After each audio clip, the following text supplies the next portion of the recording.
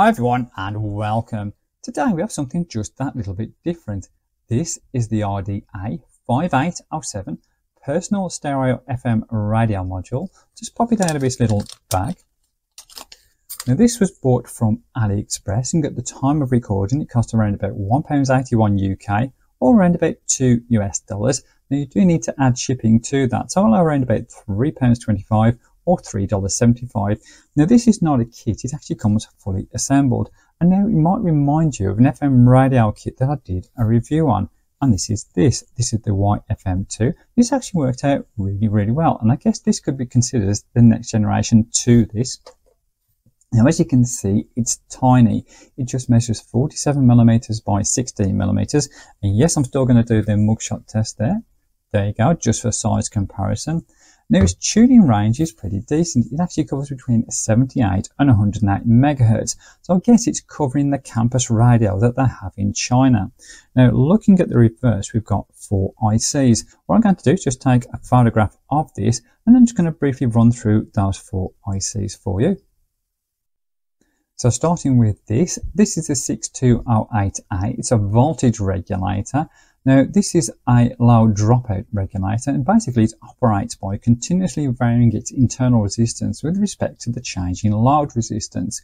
This dropout voltage is the minimum voltage dropped across it for proper regulation, and as its name implies, this is very low for this particular regulator. Now the supply to this little board is between 2.8 and 12 volts, so you've got a wide voltage tolerance here. Next to that we've got an AIM23A10. And the microcontroller utilises this for storing its data. Now we have got the main microcontroller itself, but unfortunately it's got no identification marks on it, so I can't say an awful lot about it. And then finally we have this. This is the 5807M. It's the broadcast FM radio tuner. So what I'm going to do, I'm going to connect up a little battery clip to this, and then we're going to run through the controls, and then we can take it for a test drive. So let's have a look at that. Okay, so what I've done, I've simply soldered in this little battery connector, as you can see here. Now, since this little module employs a 3.5mm jack for the audio output, what I'm going to do is utilise a little amplifier so you can actually hear what we pick up. And the amplifier we're going to use is this. This is the TWCG. This is an excellent little media player and FM radio. If I turn it to the side, you'll also see we've got an auxiliary in. So we can also utilise this as a little amplifier. If you're interested in this, I have made a little video on it. Now to connect these two together, we simply need a male-to-male connector lead. So let's do that now. Like so.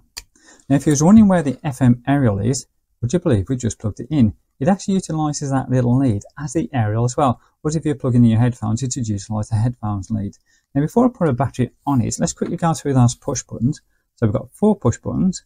The left hand one there, that's volume down, volume up, and then we have frequency down and frequency up. That's when you're searching the frequencies of your various stations. That left hand button as well, if you hold it down just a little bit longer, what it does is it actually puts this into a standby mode as well. Again, a useful little feature. So let's connect the battery and let's see what I can pick up. Little light comes on. I'm going to switch on my little amplifier. There we go. AUX mode. Auxiliary mode in. Smart speaker to play Radio 2 when you wake up. Absolute genius. Can't think of a better way to start the day. That's great radio, isn't it? From 4 AM.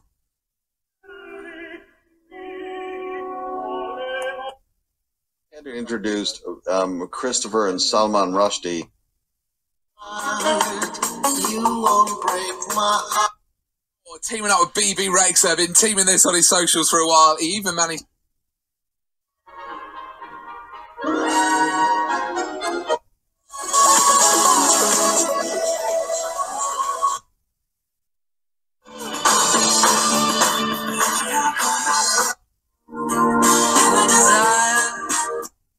Greatest Hits Radio.